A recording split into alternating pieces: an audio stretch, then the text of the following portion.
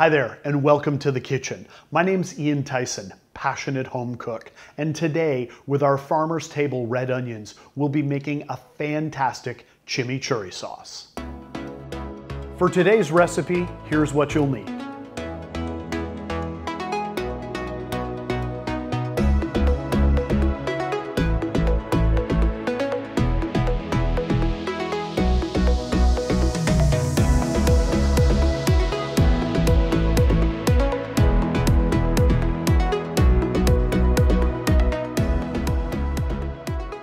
Finely chop your red onion.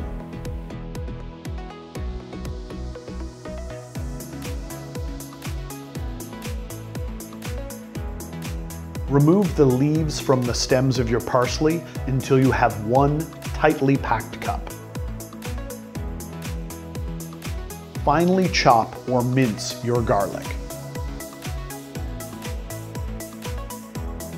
Together in a mixing bowl, add parsley, garlic, red pepper flakes, salt, red wine vinegar, olive oil.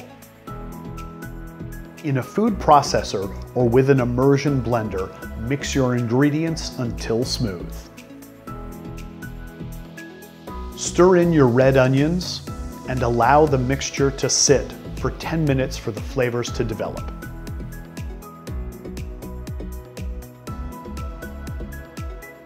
Prepare your favorite grilled meat.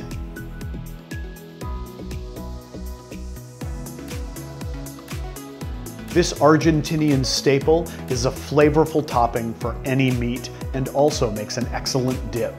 If you're lucky enough to have leftovers, put them in a jar. It'll keep for 3 to 4 days in the fridge.